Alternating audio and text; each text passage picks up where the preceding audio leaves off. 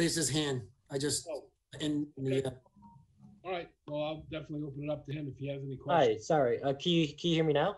Yes, sure can. All right, my bad. So for resolution 734, I'm curious, how is it decided how much money will be allocated per town and per project? And for the resolution regarding the turf field in Snyder Park, what exactly does the contract cover? When will it be completed roughly? And why now to allocate around $1.5 million for a turf field? What exactly was is the intended purpose for it? And for the ordinance, I'm just wondering what exactly is all the borrowing for, and what improvements will actually be detailed in that. That should be all. Thank you. Okay.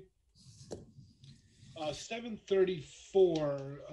Vicky, can you give a little bit, unless Chairman Hudak wants to, either one of you, a little bit just on the process and how it works and how we allocate those funds?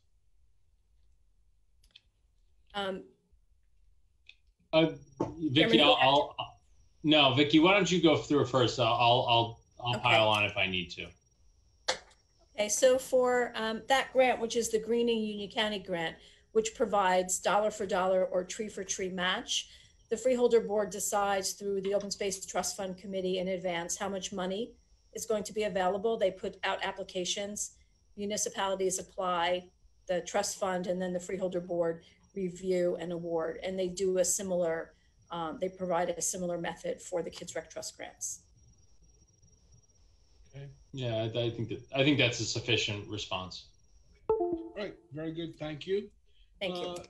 Where's Mike Brennan? If he can speak a little bit more to the project scope, maybe with a little bit of the timeline, that will be helpful for the caller. Certainly, through you, Mr. Chairman. As you mentioned, when we were able to receive the bids and in a timely manner, we wanted to get someone on board before the winter season. So waiting for another month to start this project at the next board, we figured if we had the opportunity, it would give us some additional time while the weather's nice to get this project underway. Okay, do you have a rough time frame for when that could begin, the timeline for that? It's weather dependent, obviously, but we are hoping to have all the site work done by January, and then the turf portion in the early spring. Okay. All right, very good. Thank you. We did have questions on the borrowing or the capital plan, and County Manager Oatman or Director Taylor, if you want to kind of help answer that question, that would be helpful for us. Through you, Chairman, the multi-purpose bond ordinance before you this evening is in the amount of $24 million. And that's to fund our 2020 capital budget for various items dealing with supporting the Union County College, the VOTEC, on their normal capital requests, funding our annual roadway improvement projects, also appropriating the grants that help offset that roadway project. We're also looking to do some telecommunication upgrades in the IT department. We have some park improvements at the deserted village in order to conduct a master plan and a review. And we also have some resurfacing of playgrounds at various locations. And my apologies, one last item is the renovation of our dispatch center. The shared services agreements have been enormously successful, and as a result, we have to expand our dispatch center to accommodate the added municipalities coming on board.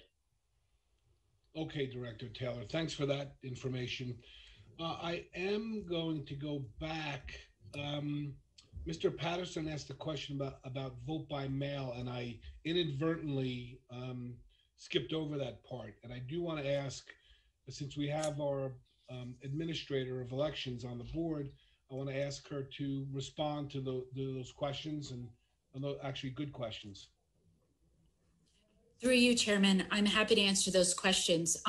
First, we do receive notification from local registrar's office as well as the State Department of Health when someone passes away. So if we do receive a ballot after they've passed away, it is flagged in the state voter registration system, and the vote will not be counted.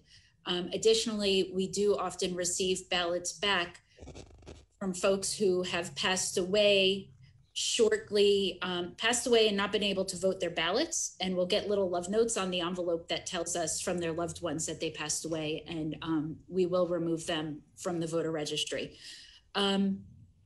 So ballots that are returned as undeliverable, we first research to make sure that the ballot cannot be forwarded.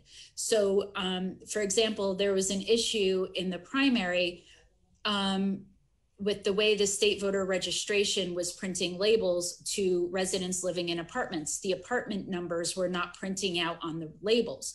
So when all those ballots came back, we quickly updated all of the apartment information, and the county clerk was able to reissue those ballots in time for those voters to be able to vote. So we do review every ballot that comes back as undeliverable to make sure that it can be, to see if it can in fact be reissued and if there was a mistake in the address.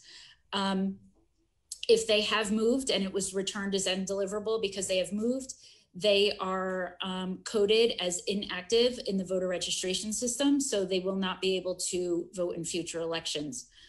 And the final question, relative to the yellow sheet of paper asking for the voter to provide ID.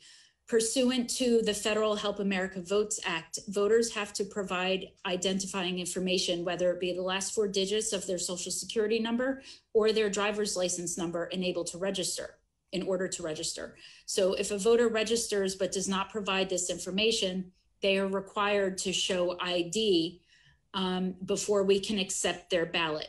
So they would have to include a copy of ID in the outer envelope, not in the certificate envelope, in the outer envelope when they're mailing back their ballot.